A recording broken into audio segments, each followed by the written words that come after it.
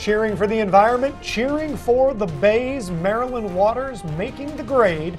Good evening, I'm Charlie Sakaitis. And I'm Christina DeRobertis. Welcome to Coast TV News at 11. We begin tonight in Ocean City for the Maryland Coastal Bays report card presentation.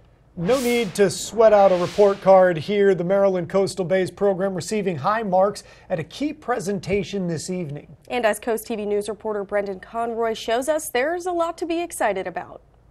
Getting your report card can be stressful, but in Ocean City Thursday, this report card brought cheers and celebration.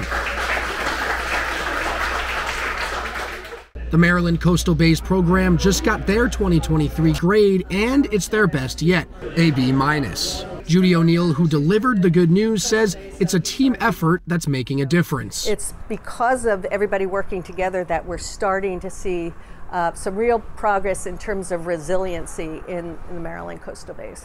The scores are based on 4 water quality factors: nitrogen, phosphorus, chlorophyll A, and dissolved oxygen.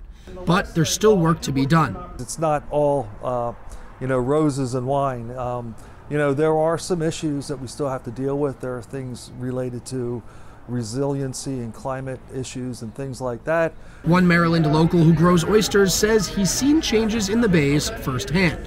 Years ago, you never saw seaweed in the bay or anything, and now all around my property I have the eelgrass growing, and I'm pleased with that. I'm trying to protect as much as I can. It might not be an A+, but with good news, great company, and snacks, there was plenty to celebrate in Ocean City Thursday.